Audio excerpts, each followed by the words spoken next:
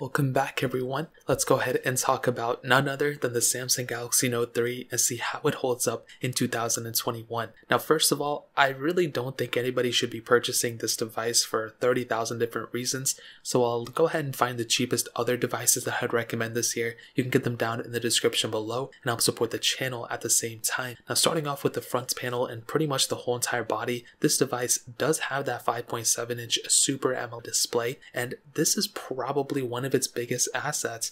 I remember when this phone first came out, and even shortly after that, probably around the 3 to Note 4 era, this phone just looked so timeless, and I was thinking to myself again here, I was like, if you pick up this phone, you don't really need to ever pick up another phone because how much better can phones get, you know what I mean? And I was wrong, thankfully. You have a little bit of bezel on the top and bottom, the home button and the capacitive keys to the side, and I actually did kind of something funny with this phone this year, which I'll get into in a little bit later, but definitely that 1080p panel on the front is one of its biggest assets. It was ginormous at that time, and it's still a fairly big panel. So all things considered, the device itself still looks pretty good, which is actually a pretty good thing, you know, considering this thing came out in 2013. Now you do have that micro USB port on the bottom, which was like that bigger one with like faster charging or something, and you had that headphone jack as well. You also still have that S Pen on this thing too, and that was one of the biggest assets of the Samsung Galaxy device, was that the Note series had that S Pen capability, which was beautiful, and again, one of my favorite things to look at. Now you have the micro SD card slot on this device as well, which is kind of funny, and I really think this is one of the biggest things about this phone, is that the removable back, the removable battery, the removable storage. I mean, how much better of a phone can you get? If it wasn't for the stock software, this device theoretically could last you as long as you want. If somehow you could just change the motherboard and make this phone faster, I mean, the resources are there. This device is still a really good feeling phone. It has so much going for it in terms of the way it looks, the I/O of it, the removability of the battery and storage and all that stuff. I mean, there's just so much here for this device, and it really is one of my favorite designed phones still, and just the functionality of this device is crazy. So definitely when it comes down to that, huge thumbs up. You have that single camera setup on the back as well, and I'll definitely kind of sum up the whole entire body. I mean, it's a thumbs up. I really like the way it looks. I love the fact that it has that removable back, removable storage and all that good stuff. So that in and of itself, a huge thumbs up for sure. Now hitting on the cameras, like I said before, that single camera setup on the back, it was a 13 megapixel sensor. Now when this phone first came out, I remember hearing a lot about how good this camera was, and even now when I look at it, it's really not that bad of a camera. Of course it could be better. I'm not trying to say this is the best camera ever, but this camera is actually not bad in this day and age.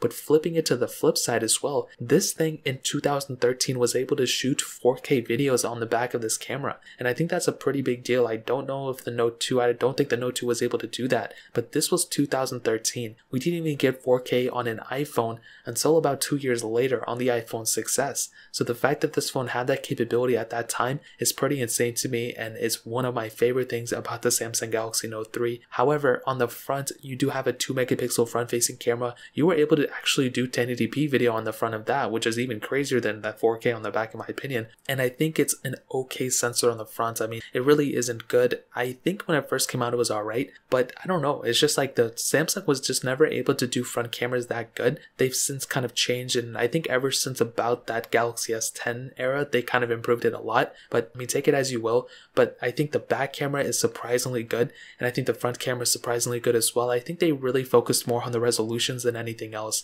If you're trying to use this camera on an everyday basis in 2020, you're probably going to be disappointed because no 4K at 60, no 4K at 60 on the front, but also on top of that, there really isn't any additional lenses either, and that's a pretty big deal. When you have a phone like this, you want it to be able to have the most amount of lenses and have the most amount of features. There's a ton of features in this camera, but there's not really a lot of lenses, so that kind of already takes an L. But in terms of that pretty much covers at the camera standpoint. Now moving on to probably the worst and simultaneously the best aspect of this phone, it's actually the software. So funny enough, I was trying to go and custom ROM my Samsung Galaxy Note 3 last year, and I don't think I was able to do it, but on stock, it was, started off with Android 4.3. It did eventually go up to Android Lollipop, which I think is a really cool software to end off at. It was a pretty big change, and I think it was actually one of the biggest changes in terms of Android version to Android version. But the problem is that Android 5.0 is extremely outdated. We're not getting any more versions after that, but in custom ROM land, when you go ahead and root and custom ROM this thing, you actually have a lot more capability than you think.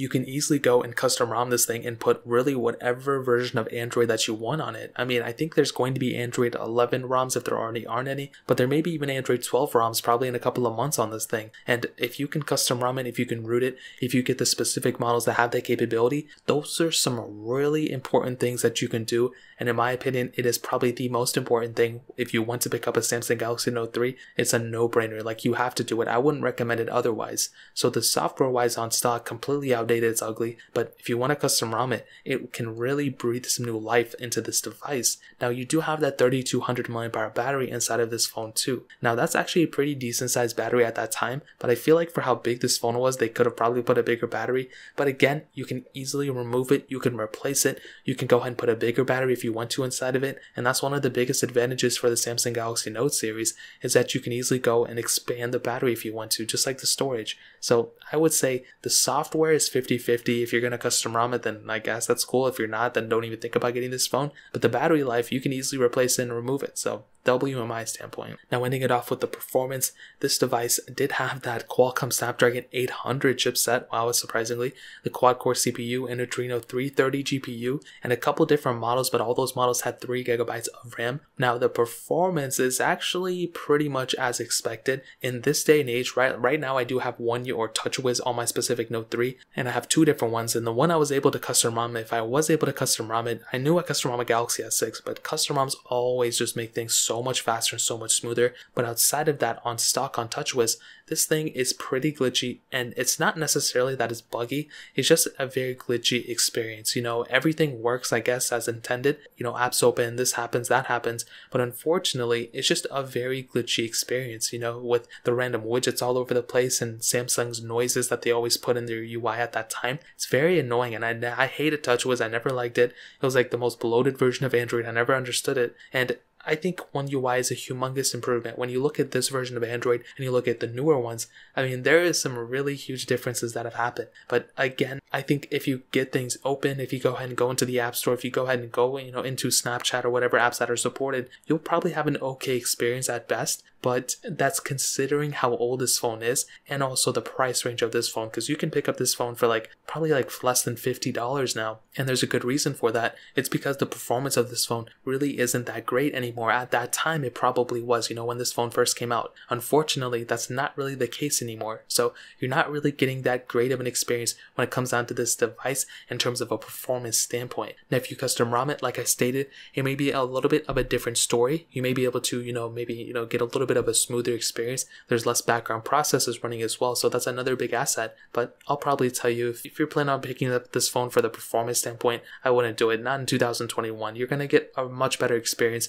if you get something even a slightly more expensive, like a Google Pixel, the first one, or something like that. So in terms of performance, that pretty much covers it up. Now, to kind of sum up this video and to answer the question, should you go and buy a Samsung Galaxy Note 3 in 2021? Well, I will obviously tell you no, this device isn't worth it in 2021 anymore. There's really no huge point into picking this thing up versus picking up something like the original Pixel or Pixel 2 or one of those phones. I mean, I wouldn't recommend picking up a Galaxy Note 3, and that's coming from somebody who loves old phones, and I think even custom ROM this device or has custom ROMmed older devices as well. And you're just not going to get that good of an experience from this phone. I mean, there's a lot of areas where this phone could have been better at in this day and age. I feel like the biggest problem is the software, but you can circumvent that if you actually go and custom ROM it. But I don't know how many people are going to actually do that. So just to play it safe, I would highly recommend picking up something like the original Google Pixel. It came out about 3 years after this phone, and there is quite a bit of difference between the original Google Pixel